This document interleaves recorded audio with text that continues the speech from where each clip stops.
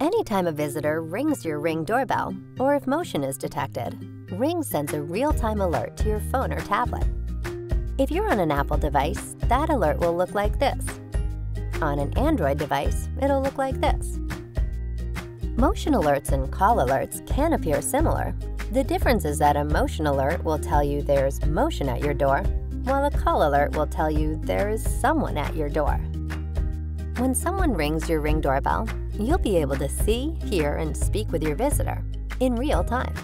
To silence the speaker on your phone during a call, tap the speaker icon.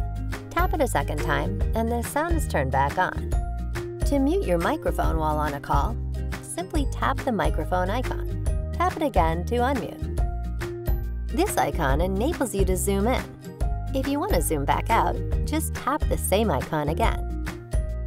The 3 bars in the corner enable you to access any apps you have installed that integrate with the Ring app.